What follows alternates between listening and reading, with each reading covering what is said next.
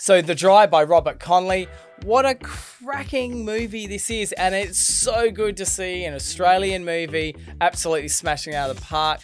Now, this was an adaptation of a book by Jane Harper, and she was actually a UK woman, came and lived in Australia and had the book, and she, I believe, had her second review of the script, so they were getting it as close as the book as possible. Watching this movie, it's pretty much about a guy called Aaron Falk, who's from a country town which is located about 5 hours out of Melbourne. So the scene set as a tragic death in a country town. And when they go there, you can tell that it's really dry. The town's in hardship, and in fact, they haven't had rain for like 360 days. Eric Bana comes into the piece here. He's a federal agent, and he's going out there because it's his friend that has tragically been killed in this situation. It's amazing how things don't always appear the way they are, and he starts to rekindle some of the old things that happened when he was a child. This is put together magically through flashback scenes, which pieces together the whole story, and then things start to unfold.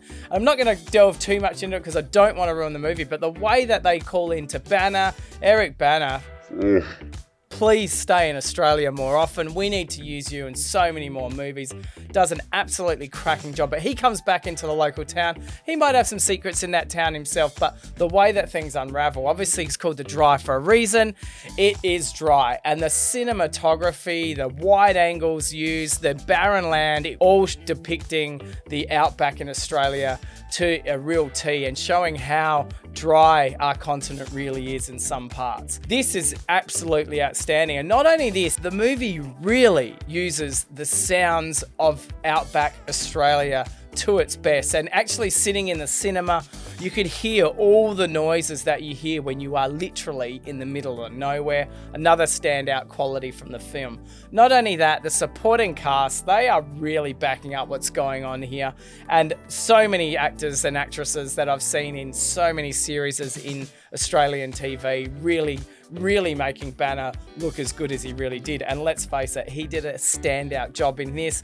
Comes back into the local community and things go wrong. The flashback scenes are absolutely amazing. I didn't quite pick it the first time I looked at it, but when the flashbacks go, you could see it was greener, there was water around, and you could really see that it was a lot different place. And that's how you knew the difference of the flashback, which was done so well. They even made it look a little bit different with the colour and the film grain, which looked amazing. I actually loved it. Standout. This isn't Robert Conley's first rodeo. He's had other movies out there, The Bank, Paper Planes, but this is by far the most successful already in such a short period of time in the box office. Goes to show that Australian films have come a long way.